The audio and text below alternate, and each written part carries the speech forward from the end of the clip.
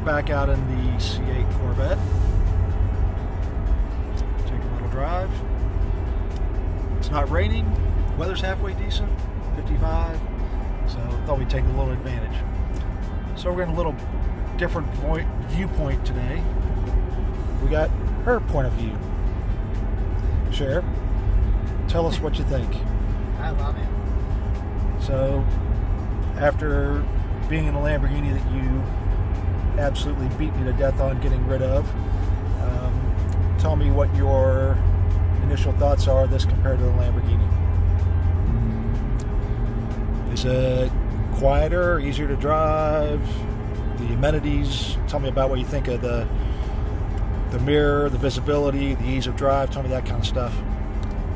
Easy to drive.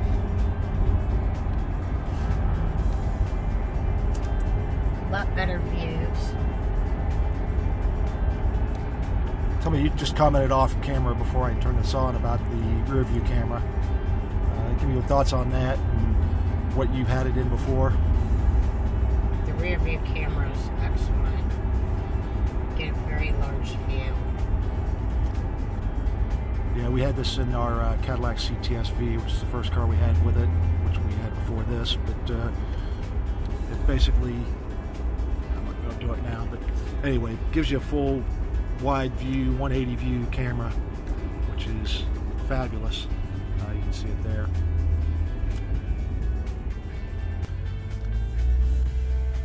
What do you think of things like the seat settings? I know one thing that drove you nuts, and I'm going to see if you remember now, about the Lamborghini. I'm 6'3" and Sherry's 5'2", but what was the biggest pain in the butt about getting in and out of the Lamborghini from one person to the other? No memory. Yeah, no memory seat. I will say that was a pain in the tuchus. So, first thing Sherry commented when she got in here is the memory seat. So, very nice feature. It remembers everything from the mirror settings, seat settings, radio settings, steering wheel.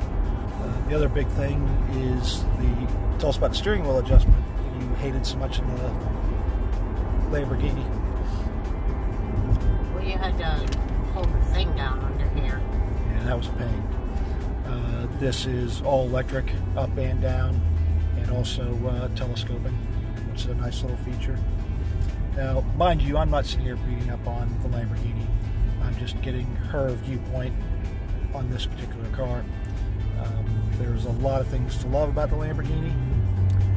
Just differentiating it as we move from the Lamborghini to the C8 Corvette.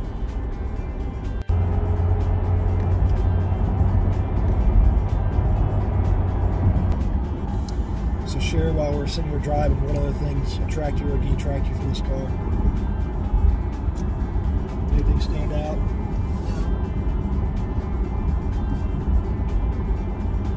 Nothing like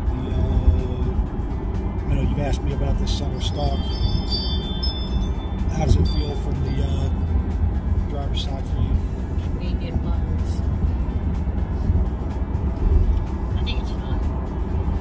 I know it gets a lot of comments on the internet. It's just kind of curious what your thoughts were on it. So a little bit more on her point of view, and this could be her, being my wife, or it could be your wife, or it could be somebody that's walking down the street. So a few things that people always want to know, and curious about your comments on, Sherry. Do you think this car is exotic looking, or do you think it ranks up there with supercars? And I know you've been around supercars with us and our relationship and our friends, but what's your thoughts on the Corvette as a supercar or as an exotic car for that matter? I think it looks very exotic looking. Do you think it ranks up there after driving the AMG and after driving the Huracan, and been in several other cars with our friends, McLarens and Porsche GT2s and stuff like that, Terry's cars? How do you feel it ranks in the supercar world? I think it does. I just don't think it's as loud. One of the things that people always comment on in supercars is that it's probably made too many of them. So we'll probably agree, you and I, on this, but I think it probably qualifies as an exotic car, but maybe not as a supercar, because it's not limited enough. Like the Huracans are, you know, 5,000–7,000 a year. The GT2 RS with the Y-Sock edition is a 500–750 car a year car. So this probably, because it's so quote attainable, as I heard somebody use, probably makes it a little less of a supercar. Would you agree? Somewhat, but there's still not that many out yet. That's true. That is very true as it comes forward. Now there are 20,000 of them this year in 2020, and the next year they're projecting 40,000. So it'll be interesting to see.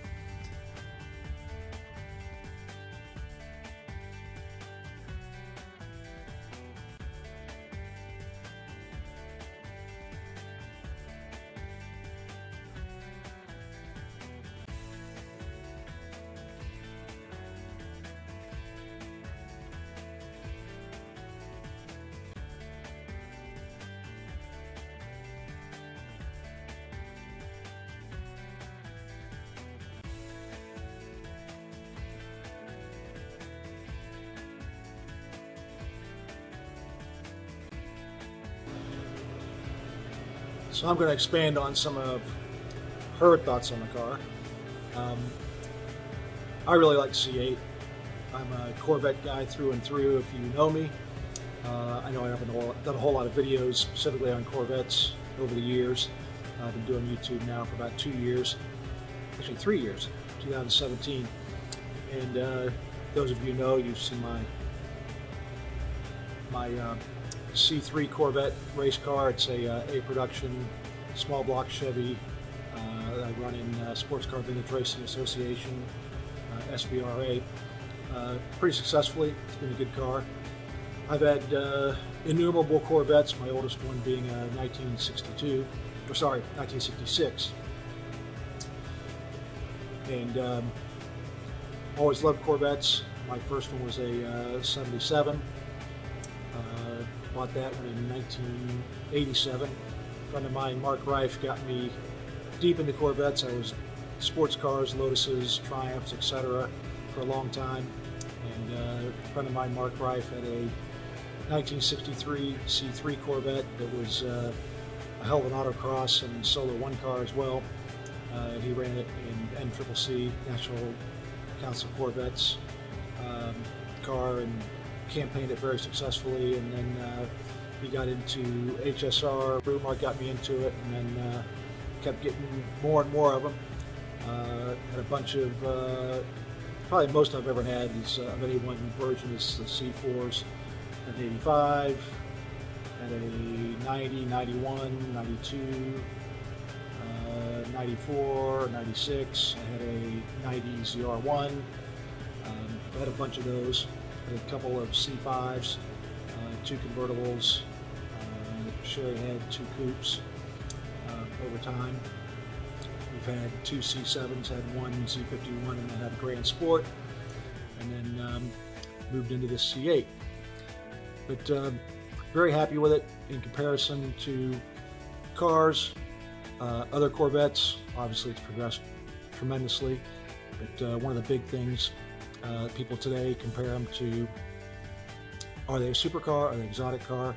As I mentioned earlier in this video in another clip, I don't think it fits into the supercar realm, mostly because they're going to make too many of them.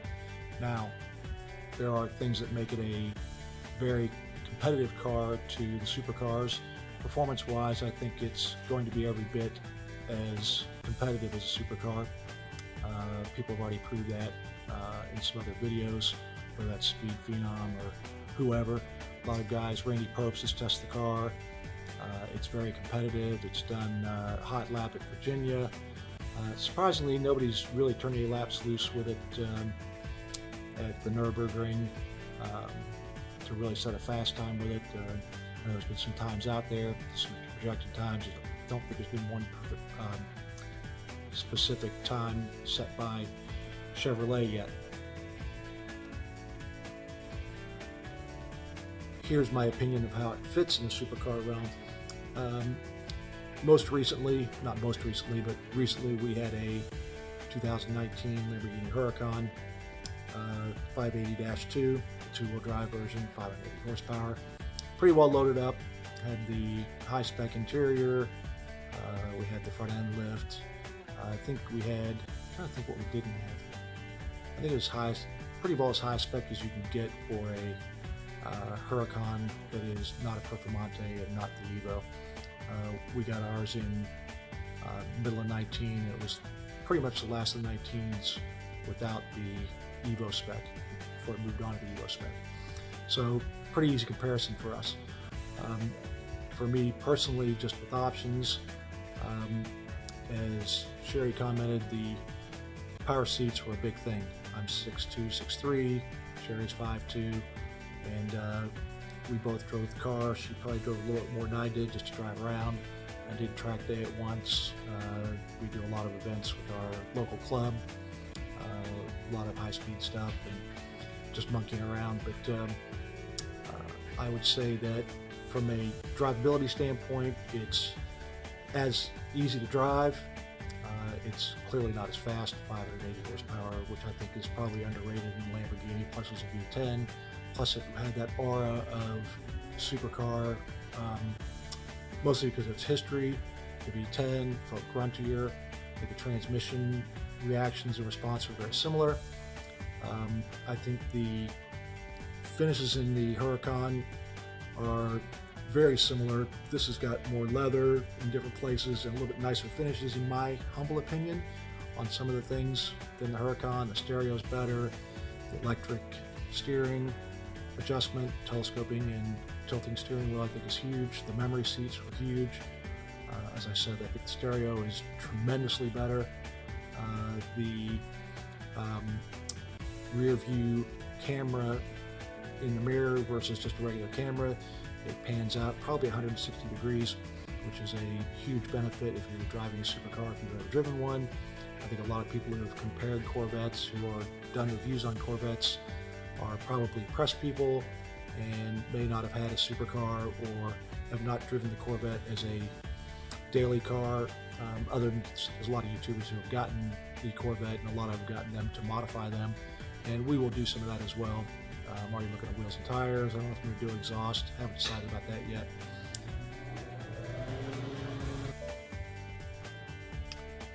So here we are in the Corvette, and it's a very nice place to be. People have commented on this, and I don't necessarily believe what everybody's saying. I don't think that's that intrusive, either from the passenger side or from the driver's side. And mind you, again, I mentioned I'm very tall, so I'm kind of over it. But Sherry doesn't get bothered by it on the passenger side, and I don't think it makes that much difference in the driver's side whatsoever. And if you're familiar, they started designing this car in its final form in 2011. And if you're familiar with the C7, it's not too differently laid out from the interior. This whole assembly is tilted towards you in the C7. And in addition, if you're familiar with the C7, there's a grab handle here, which kind of lends you to what's going on with this. I'll show a picture of it here.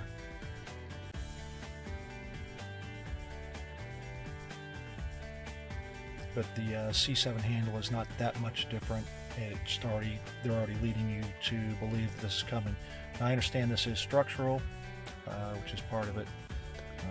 If you're familiar with the top of the dash in these cars, again in the C7 it was very similar.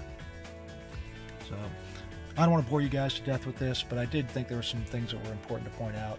Again, the center divider, for lack of a better term, with all the controls in it, the facing the center console and the screen towards the driver.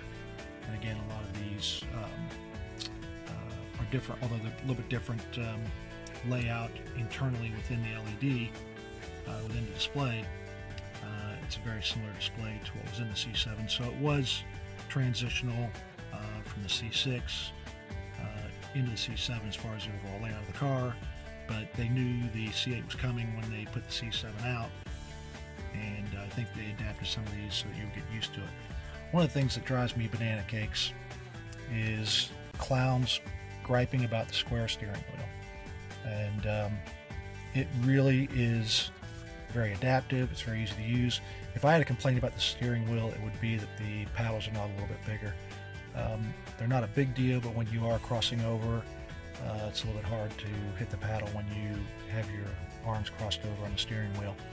But short of that, I don't have any gripes at all about the steering wheel. So those are some of my opinions, some of my wife's opinions on the Corvette, and I hope you enjoyed this video and can share it a little bit. Hit that like, subscribe, and hit that notification bell. And please feel free to comment below. I look forward to hearing what you have to say, and happy holidays to everybody, and look forward to another download here on the Corvette, and we'll get some more stuff on our GTO and some of the other cars we've got going on. Happy holidays, everybody.